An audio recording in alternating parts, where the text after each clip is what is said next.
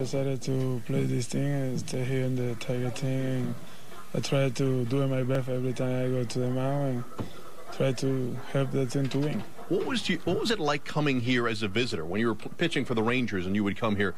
What perceptions did you have of pitching in this ballpark in Detroit as a baseball town? Yeah, I know. I like this spot in the ballpark because it's like good ballpark for the pitchers, like big ballpark. And when I pitched here before, and I feel like one day I need to be here, like pitching for the Tiger, and now I be here. I'm so excited. How much did you need a fresh start somewhere else?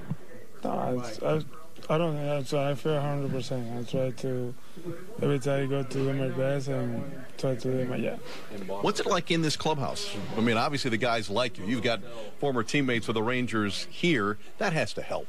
Yeah, it's helping. I know a lot of players here. I played before, like Kingsley, and a lot of Dominican team members as well. I know everybody showing. I just stay more comfortable too.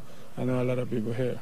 And having Joaquim Soria here obviously helps you because you inherited his job in Texas. Yeah. Joaquim is like one of the best friends I had in baseball because when I had like my surgery, it helped me a lot to do it like whatever I need to do to be ready today.